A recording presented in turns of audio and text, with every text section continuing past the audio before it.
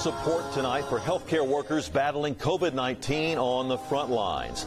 A crowd gathered outside a hospital in Mississippi to thank doctors and nurses for healing the sick and saving lives. This happened at Baptist Memorial in DeSoto County, and that's where WRG's Andrew Ellison joins us now live. And Andrew, quite a bit of praise out there tonight. Yeah, Greg, like so many other hospitals across the country, the doctors and nurses here at Baptist DeSoto are working tirelessly to help patients with COVID-19.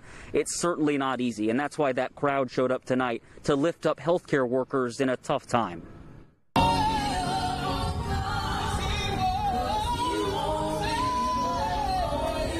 Singing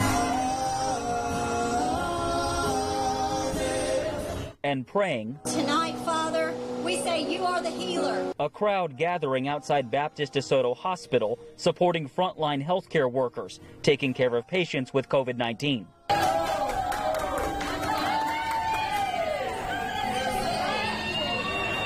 Doctors and nurses greeted with applause outside the main entrance.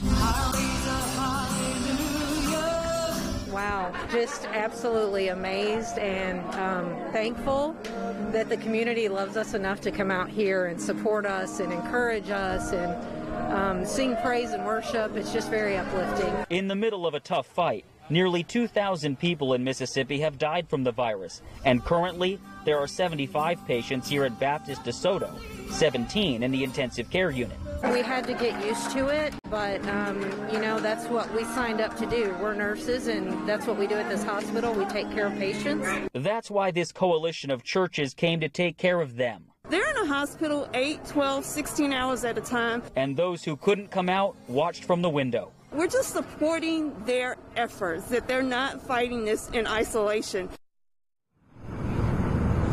Yeah, another nice thing tonight, some of the hospital administrators were handing out candy bars to the workers coming in and out. A small gesture, but another way to say thank you. Live from Baptist DeSoto, Andrew Ellison, WRG News, Channel 3. Sweet sound of thanks tonight, Andrew. Thank you.